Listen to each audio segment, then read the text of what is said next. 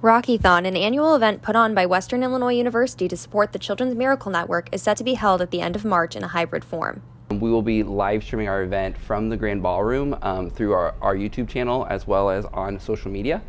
This year, the event will only be 6 hours instead of the typical 12 due to the change in format.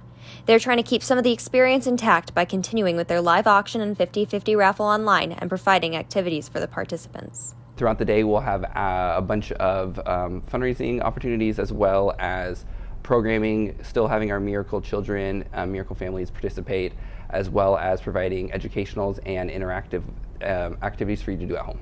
The money raised from RockyTHON goes to the Children's Hospital in St. Louis.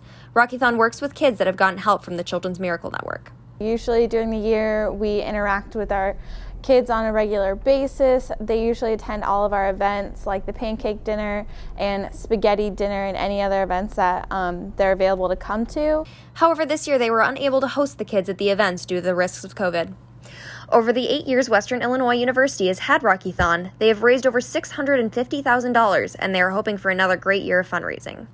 If you're interested in supporting, registration will be open until the start of the event on March 27th at noon. You can find more information on how to register and donate on our website, news3wiu.com. In MACOMB, reporting for News 3, I'm Lindsay Mock.